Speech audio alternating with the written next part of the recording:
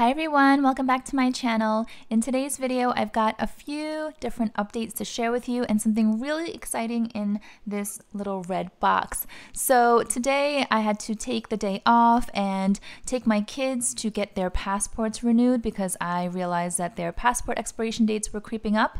And while we have not been traveling internationally, we have been traveling quite a bit domestically, and hopefully soon enough we can resume with our international travel plans. So anyway, I needed to bring a lot of paperwork for the passport applications, so I decided to bring the larger size bag in my collection, which is my Speedy 25 in the monogram. This is the classic, and I don't wear this bag a whole lot, but I just wanted to show you this has been my bag for the day so far, and it holds so much, and yeah, it worked out great. And also, I wanted to talk to you about our wedding anniversary. My husband and I, we celebrated our 16th wedding anniversary, yes! And we actually had two weddings. I don't know if I've ever mentioned this on my channel, but we had a wedding here in New York with all of our friends and many family members, but then we also had another wedding a few weeks later in Seoul, South Korea, because my husband's side of the family was there and they had a lot of guests they wanted to invite. It was actually a fairly large wedding on both sides. In New York, we had about a little under 200 guests, and then in Seoul we had about 550 guests, so many of them whom we did not know personally, me and my husband, but they were friends of his parents. So anyway, long story short, we've got two wedding dates, which means two wedding anniversaries, right? Which is fun. We went out to dinner earlier in April, and then just recently went out to dinner again to celebrate, and he presented me with this little red box. So sweet, and I wanted to show you what's inside. I also want to share in this video something I am letting go, so it's kind of like a nice surprise and then unrelated one goodbye. So stay tuned for that as well. So let me open this up. I think for those of you who've been on my channel regularly, you may recognize this sort of. So let me open this up. Dun, dun, dun. Isn't this gorgeous? So you may have seen me wear a very similar, almost exact looking ring on my channel, and there's a reason for that. So let me first open this one here. Many of you in the past have reached out asking me, what is that ring on your right hand on your middle finger? And I would always respond and say, it's custom jewelry. It's from a place called Bimba y Lola when I was traveling in Barcelona with my friends. And we stopped into this shop and we found this. But it's custom jewelry. It's just plated, and I think I spent maybe a little under $100, maybe 75 US dollars or so. It says here, Bimba y Lola. It's quite scratched up. It is also peeling a bit because this is not real gold.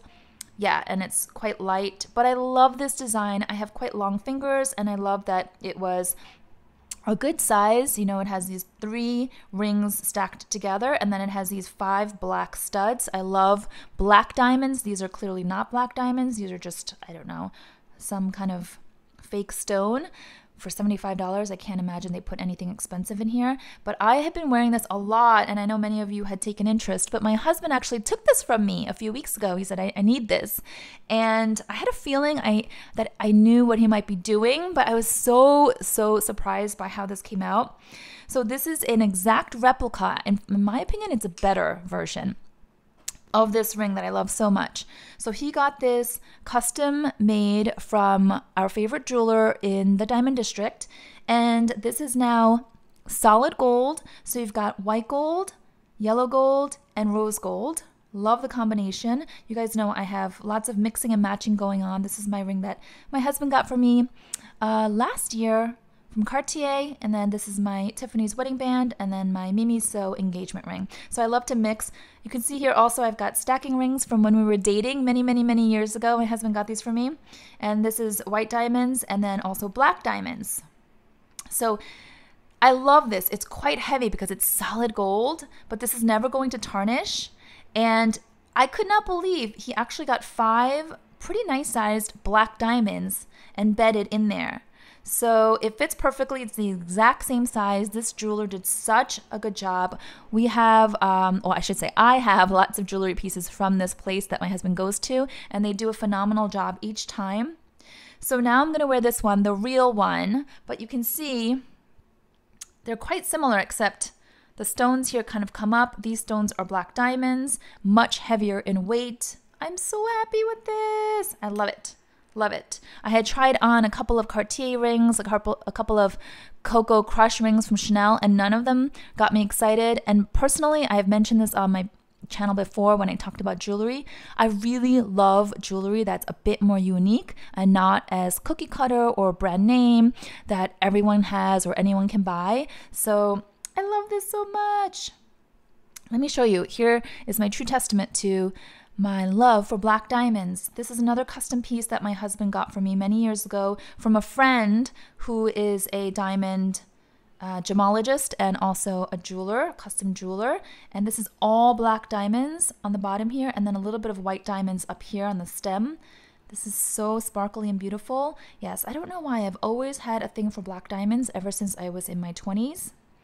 So I just feel like it fits my personal aesthetic, my personality, everything. So yeah, definitely want to show you that. We've been married for 16 years. We met when I was 19. We're college sweethearts. He is 3 years older than me. Oh, what am I saying? He's 2 years older than me. He's 2 years older than me. So when I was 19, he was about 21, 22, and we got married when I was 25, had our first child when I was 30. So it's been a really wild and fun ride, and hopefully many, many, many, many more years to come. Okay, so then I want to move on, totally switching gears, unrelated, but I really was excited to share this with you guys. I am letting go of a Chanel handbag. Okay, yes, I'm letting go of a Chanel handbag, and it's something I have been thinking about for a while now, and I've been talking about this on my Instagram, and many of you have weighed in. So I'm just going to show you this one here, my Chanel clutch with chain, beautiful black caviar, silver hardware, pristine condition, no sign of wear anywhere.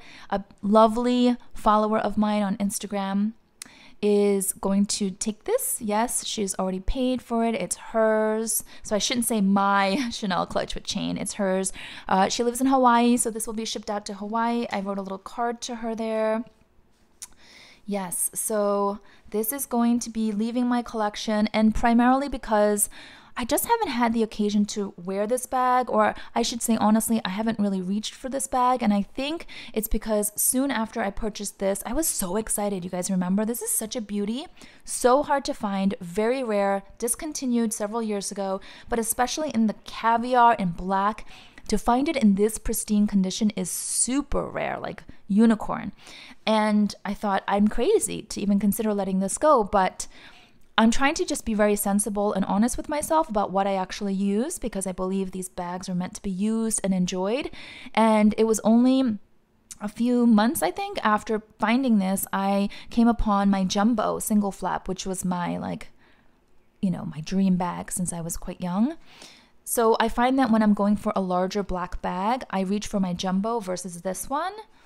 But it's so pretty. It's so pretty. I will definitely miss this one in my collection.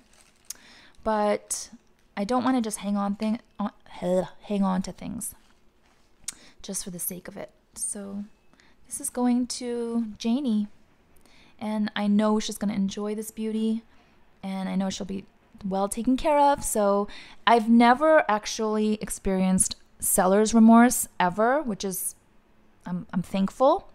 I think it's because I'm very thoughtful and have many sleepless nights, and I overanalyze and I weigh all the pros and cons for a long time. I probably take a longer time to make a decision on selling or letting go of a piece versus when I buy. I don't know why. I think when I buy, I've on occasion been like quite impulsive, which I don't enjoy that feeling either. But when I let go, I'm very, very careful, because I know in a lot of cases I'm not going to be able to get this exact piece back at all. Like, it's gonna be so hard to find. So I'm just really careful, but I've always felt so good and so happy and so free when I let go of something. I'm usually just really excited for the new buyer, and I'm glad to know that the piece will be used. And then I just feel a little bit more peace of mind knowing that my collection is still thoughtfully kind of curated. It has grown over the years, as you have probably witnessed on my channel, but I enjoy the fact that I'm constantly looking at it and editing my collection to see if there's anything that can be let go when I add something, kind of, you know, mix and match and move it around. So anyway, this clutchwood chain will no longer be featured on my channel because she's leaving. Bye-bye, sweetheart. Mwah, mwah, mwah. But I wanted to share, I try to share with you guys any changes that I make in my handbag collection as close to real time as possible. I personally don't love it when I'm watching a channel that I adore and then like a year and a half later I'm wondering whatever happened to that bag, and the YouTuber says, oh, by the way, I sold it like 2 years ago. And I'm like, oh, I had no idea. I don't know why. It's not, obviously they're entitled to do whatever they want. There's no obligation to share with anyone immediately, but for me, I just like to know. I don't know why. I want to kind of be up to date. So I just wanted to share with you all, if you're like me, just this is going to be going, and I think it will create a greater appreciation for my other black bags that I am keeping, so we'll see. But thanks so much for watching this video. It's kind of all over the place. Loving my ring, loving the black diamonds. They're so sparkly. So sparkly. And I hope that you are all having a great week. If you enjoyed this video, please give it a thumbs up, and I will see you next time. Bye-bye.